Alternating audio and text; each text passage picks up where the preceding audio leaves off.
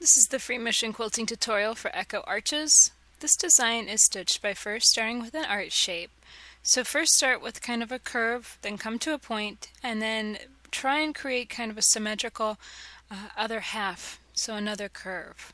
So to stitch that again, we're going to come up with an arch, then you're going to travel stitch, and like all echoing designs, you're going to travel stitch and echo that arch shape as many times as you want. The number of echoes that you use with your echo arch will determine the texture that you're going to get. If you use only 1 or 2 echoes, you won't get as much all over multi-directional movement as you would if you use many echoes. So it's definitely something to play with. This is of course an echoing design, and echoing designs typically work in all areas of your quilt, and you can see how this can easily fit in, and I'm squishing some lines in this little weird area. And it's actually very easy to stitch in pretty much all areas, even tight and complex areas.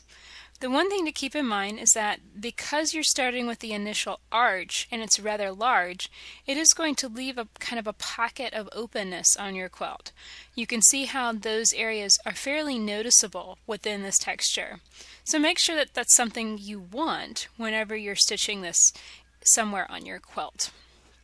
Now this design is going to have a very nice multi-directional movement, and it can be easily scaled for any size quilt. So let's say you wanted to fit it into someplace very small, you would stitch it on a small scale with maybe 1/8 to 1/4 of an inch between the lines of quilting. Now if you wanted to stitch it on a big scale, you would of course first start with a very big arch, maybe 4 or 5 inches long, and then you would widen your echoes out so they were about 1 inch to 2 inches, and that would fill a bed quilt quickly and beautifully.